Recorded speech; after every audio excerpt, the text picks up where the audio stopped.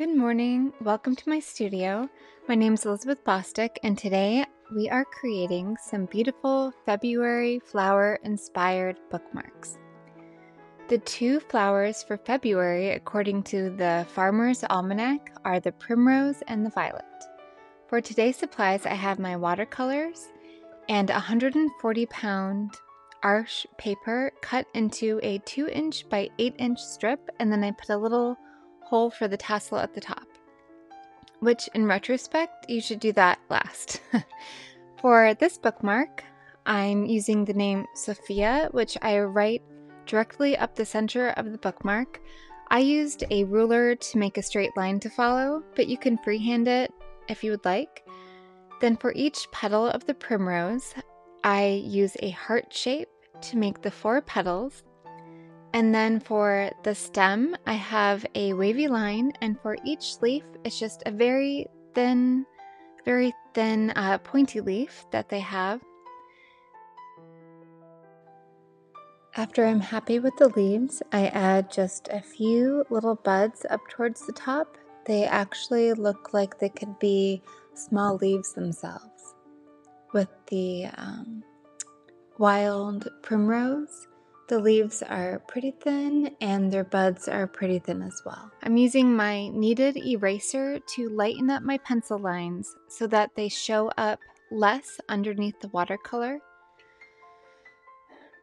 The kneaded eraser is amazing for that. Once you put the watercolor on top of it, you won't be able to go back and erase the pencil lines. So I really recommend the kneaded eraser to pick up those pencil lines gently and leave enough behind for you to follow as a guideline. For the petals of the primrose, I'm going to show you how to do them 2 different ways. The first way involves putting some of the watered down color on the paintbrush and going around the outline of the petal. So this color isn't watered down too much. It's still a pretty brilliant or bright color. So I'm taking it and going around the outline of the first heart-shaped primrose petal and bringing it down just a little bit so that there's still some white space towards the bottom of the petal, and then rinsing off that paint from the brush and going from that bottom white area into the painted area so that those two blend nicely. It makes kind of a textured petal look, leaving some white space at the bottom. And then for the second petal, I'm doing this in a different way where I start off with my mostly rinsed off brush. There's still a little bit too much pink in there, so I'm wiping that off. And I'm making sure that the entire petal is wet. It can just be clear water on the entire petal. Then after I have the entire petal to be completely wet, making sure that I don't miss an area, I go back into that same color, the wash of it, and I'm dabbing it onto the outline of the petal so that it's creating this nice wet on wet effect where it will have a very soft drying line. It won't give you a hard drying line as long as that color is drying into the wetted down paper, the wet petal. I then go into the pan of watercolor where it's the brightest pigment of that same color and add that to the outline of the heart and let it also go into that petal wet on wet. You can let it dry just like that, but I'm showing you how you can still manipulate that color a bit where you dry off your brush just a little bit on the paper towel or the cloth that you have, and then go into it, and you can still move that paint around just a little bit. For the stem and the leaves, I have a nice rich green color, which I have made from the emerald green, which is PG7, and the burnt sienna mixed together, I think just creates a very nice green for botanical. So I'm adding just a little bit more of the emerald green and a little bit more of the burnt sienna to my wash of the color, which is just water, maybe like 5 brushfuls of water, and then I add the color to it. I'm testing out the green on a scrap piece of watercolor paper, which I highly recommend doing. That way you can see if you are good with the color or not before you put it down on your paper. For the next step, I'm starting at the end of the name, and I'm going up the stem and then up the outline of the leaves, leaving a bit of white in the center, as I'm not sure if I want a highlight there or not. And then adding in a little bit of extra color, charging the still wet leaves with just a little extra color. When you charge the leaf, I think it is fun to do to add just a little extra interest to the leaf. All you need to do is put a little more color on your brush and just touch the tip of it to either at the base of the leaf or the tip of the leaf most often, and it just adds a little more color or maybe a darker shade of the same color to that part of the leaf. As long as the leaf is still wet, when you add in a little bit more color to it, it'll have a nice soft drawing line.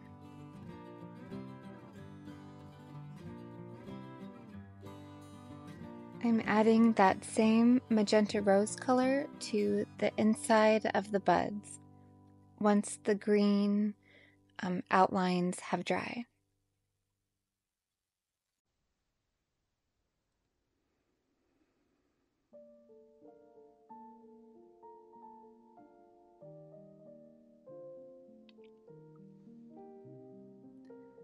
For the third petal, I'm using that same wash of magenta rose and following the pencil outline, making sure that the 2 initial petals are completely dry before I get started.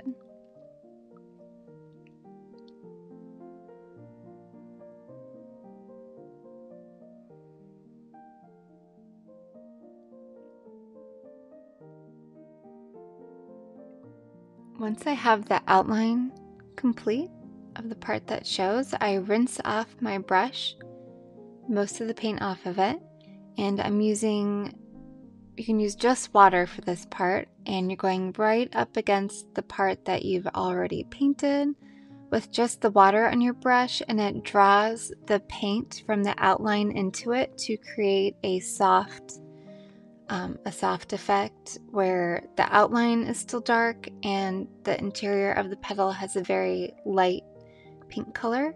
I then use my paper towel to blot off some of the water towards the center of the flower, as I'm going to be adding yellow to the very center of the primrose, and I want it to be more of a stark white.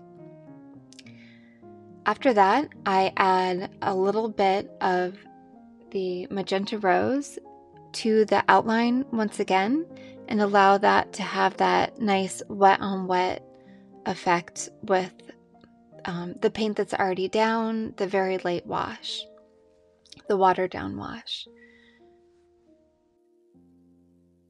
The 4th petal is done pretty much the same way, outlining on the pencil line with the wash, rinsing off the brush, adding in some little extra color towards the end, and voila! The next step is to add the cadmium yellow light into the very inside of the buds. As I was looking at the primroses, a lot of their buds had a bit more of a warm color to them, and I thought that was a nice touch to include. While the 4 petals are drying, I'm going ahead and writing in or writing over the name Sophia with a painter's marker. It's in the metallic gold, and it's the ultra fine tip. So the ultra fine tip painter's marker in metallic gold. For the very inside of the Primrose, I'm adding more of that cadmium yellow light. And then before that completely dries, I'm adding in a little bit of that magenta rose, and I just dab it right into the center, let it do its really pretty wet on wet thing, and let it dry. Once it's completely dry, you can get rid of any unnecessary pencil lines with your kneaded eraser, and you have your finished Primrose February bookmark, and all you need to do now is add the tassel.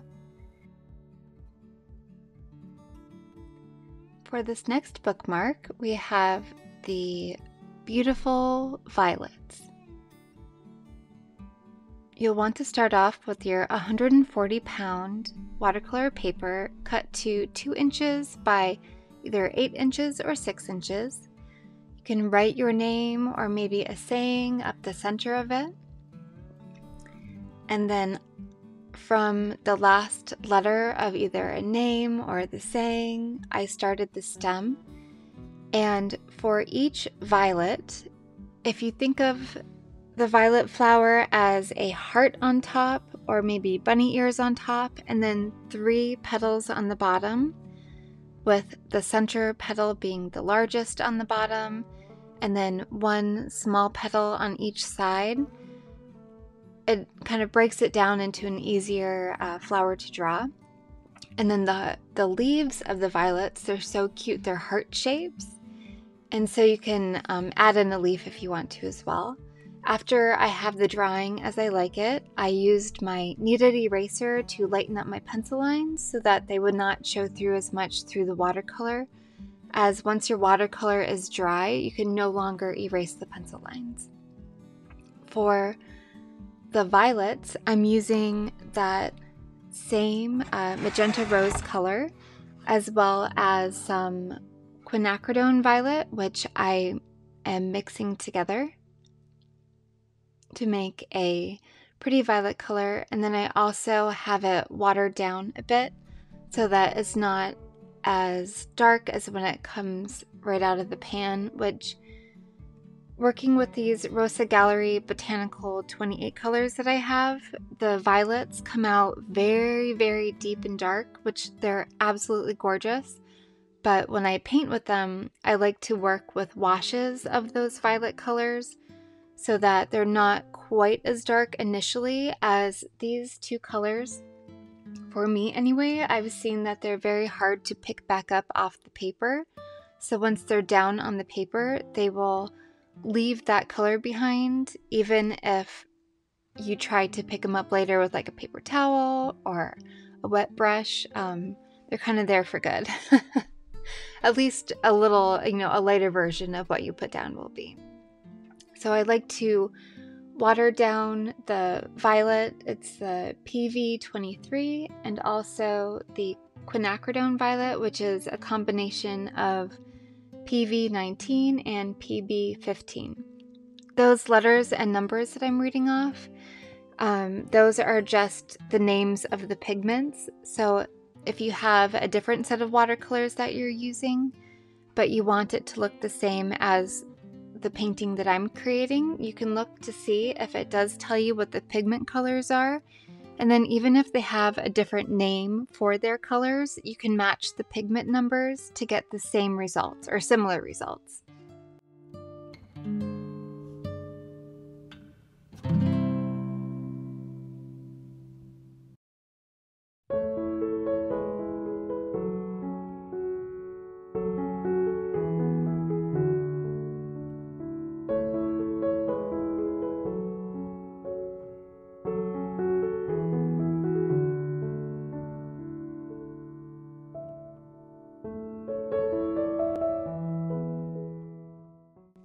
So for the shapes of the violets, again, it looks like a heart shape on the top, and then 3 petals on the bottom, with the largest being the petal in the center. And each violet I'm doing a little bit differently. Some of them I'm starting with the magenta rose and then adding in the violet color afterward. And some I'm starting with the violet color and then adding in some of the magenta rose afterwards. You don't need to be using the same exact colors that I'm using at all, but if you have a kind of a magenta pink and a nice purple or violet color, you can use a combination of these two colors to make a very similar effect for your own painting. For the petals, I really like to charge them with a bit of a darker shade of the color or darker version of the color, or maybe a slightly different color, different hue adding into it. So you can see how I'm just dropping in a little bit more color into the still wet violet by going back into the violet with just a little bit more of the same color or a bit of a different color. And while they are still wet, it will dry in a way where you won't have like a hard line of where the two colors are meeting, or like I think they call it a water line. It'll blend in nicely, softly together.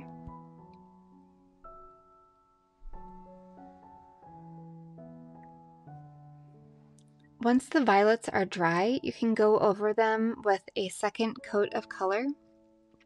If you are using paper that is not 100% cotton, sometimes when you go on top of your initial color or your first layer of color with the second one, your brush will pick up the color from the paper, so it's harder to layer multiple, use multiple layers. But if you use a cotton paper, 100% cotton, like the Arch paper that I'm using, it allows you to create layers without picking up that first initial layer that you added or that you put down. So I really do recommend using a high quality paper if you do want to play around with using layers, or even charging your colors with different colors or darker colors. It's just easier to do with it. So to go over the name for this one, I'm using the same pen as the last one, which is the Ultra Fine Painter's Marker in metallic gold. And I'm using just my cursive that I think I learned in first grade. It's not anything special, but so whatever penmanship you have, however you want to do it, I think using that metallic marker makes it look, it gives it that little extra special pizzazz. It definitely helps out my handwriting for sure. So for the stems of these violets, I'm using that same green, which is a combination of the emerald green and the burnt sienna. I am charging the paint a little bit here where the stem meets the main stem and where it meets the flower, with a little bit extra paint just to add more interest and that darker color. I'm just going over my pencil lines with the very tip of my brush and using the wash of color, the combination of the emerald green and burnt sienna, and trying to be careful to make them all about the same width so that one stem isn't super thick and another super thin, so that they're all about the same thickness. And then I'm going over my first leaf shape, which is a little heart, and filling it in with that same combination of the emerald green and burnt sienna. You can use whatever green that you have, whatever green that you like. This just happens to be what I thought was a pretty combination for the violets. To add just a little bit more interest to these stems, I'm charging the color with just a little bit of the ultramarine blue on the tip of my brush.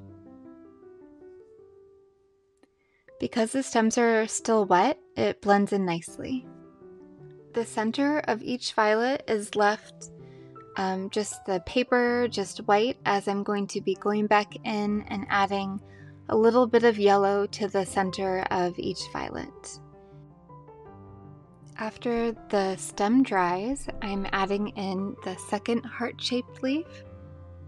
As you can see, I should have waited for the stem to dry just a little bit more, as it does have a bit of a fuzzy line to it now, as it was just a little bit wet. Then I add in the cadmium deep yellow into the center of each, and then just a teeny tiny dot of the magenta rose. And now you have a beautiful February violet bookmark, or name bookmark. All you need is a tassel. For our next bookmark, this one is a combination of the primrose and the violets. I started the same way with the 140-pound watercolor paper, 2 inches by 6 or 8 inches. I wrote the word love right up the center of the bookmark. And then at the end of the last letter, I start the stem of the violets and primroses. For the first flower, I'm doing the violets in the same color, the magenta rose, and then also the quinacridone violet, and it's just called violet in this set, but it's a little bit of a bluer violet. Some of the petals I start off with the wash of the magenta rose that you see me making a little bit more of here. To make the wash of the magenta rose, I use about 5 brushfuls of water, and this is the number 6 round brush, and just a couple swipes into the paint of the color. And then I also have a wash of the darker bluer violet and a wash of the a little bit redder quinacridone violet.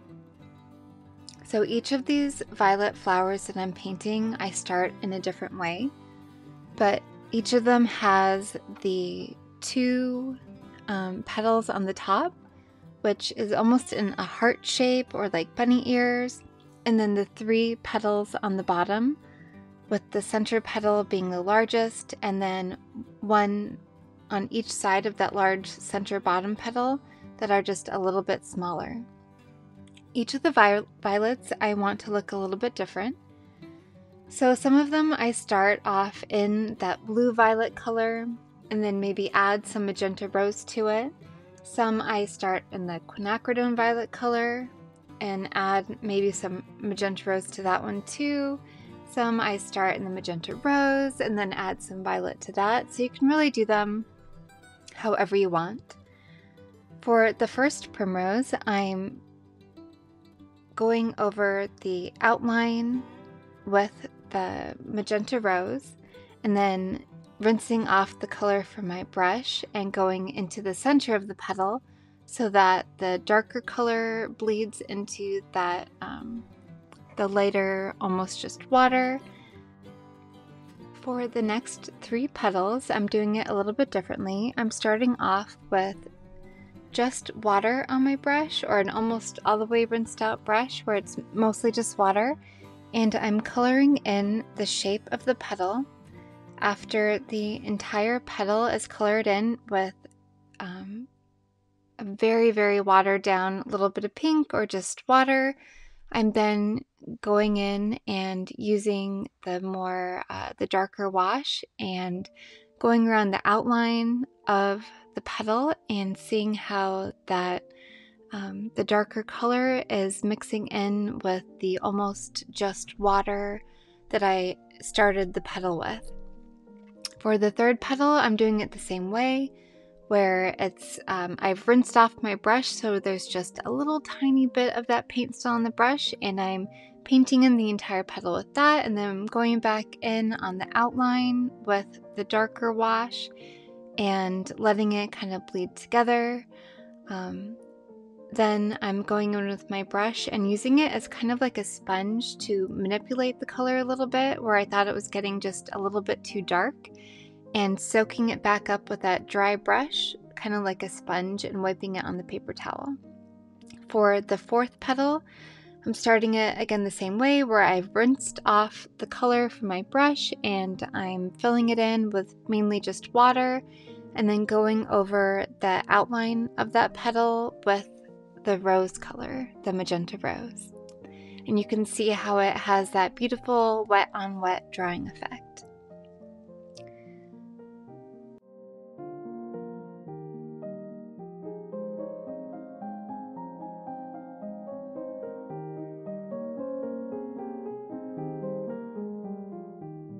For the leaf for the violet, I'm using that same color combination with the emerald green and the burnt sienna.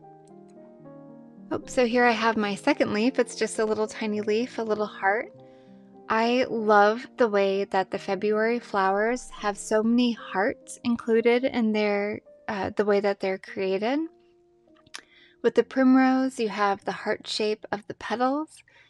And with the violets, you have the heart shape of the leaves, and also you could think of the top two petals perhaps as being a heart shape as well. For the stems for these two different flowers, I have two different stems going into the E of the love, but you can just use one stem if that seems a bit daunting. And I'm using just the very tip of this number 6 brush. I went ahead and added in some of that same magenta rose to the buds once the green outline dried. And now for the flower that is at the top behind the first initial primrose, I painted in with the darker wash that first petal, trying to make it look like it is the underside of the petal, and then outlined the 3 other petals, rinsed off my brush, and I'm now filling in the rest of it with just the water on the brush so that the petals will have the darker outline on the petals.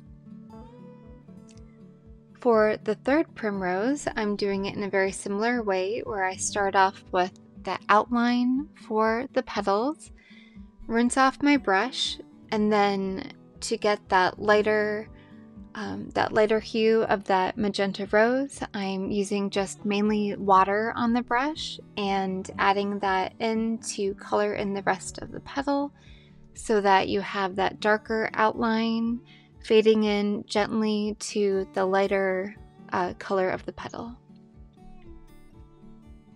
For this third petal, I'm doing it a little bit differently, where I'm just going to outline it so that it will look like the sun is hitting it and it is a brighter, like a highlight on the petal.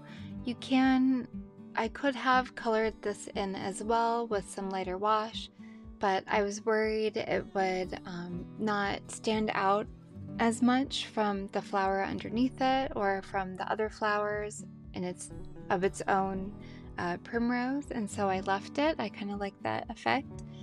But I could have used an even lighter wash to fill it in.